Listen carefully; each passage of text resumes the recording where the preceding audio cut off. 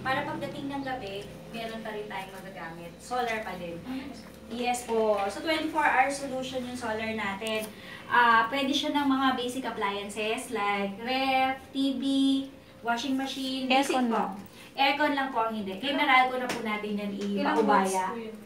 1.1 kilowatts po ang ano Ilang natin. panel? Isang malaking panel po siya. Opo, na yun yung capacity niya, 1.1 kilowatts.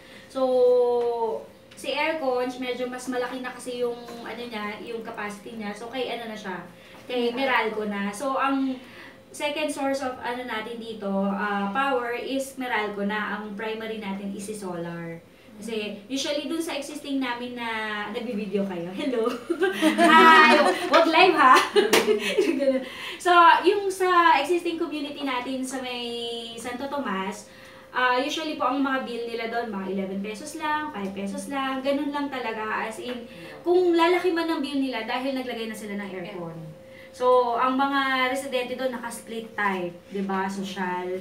Kasi Aircon oo, aircon na lang kasi ang babayaran nila. Usually bill nila 1,000 plus lang. Naka-aircon na po sila, 'di ba? Kaya po, ref, TV, basic appliances po. Kaya siya. Washing machine. So, yung ibang residente namin ang gagawin nila kapag sikat na sikat yung araw, doon sila namamlansya. Kasi mas maano yung ano nun yung na-harvest niyang energy. Tsaka yun po, kayo sa knowledge nyo, saan ba nanggagaling ang power ng nakukuha ng solar natin, ng panels natin? Hindi naman din actually sa sikat ng araw. Yung medyo, parang ganitong weather. Yan.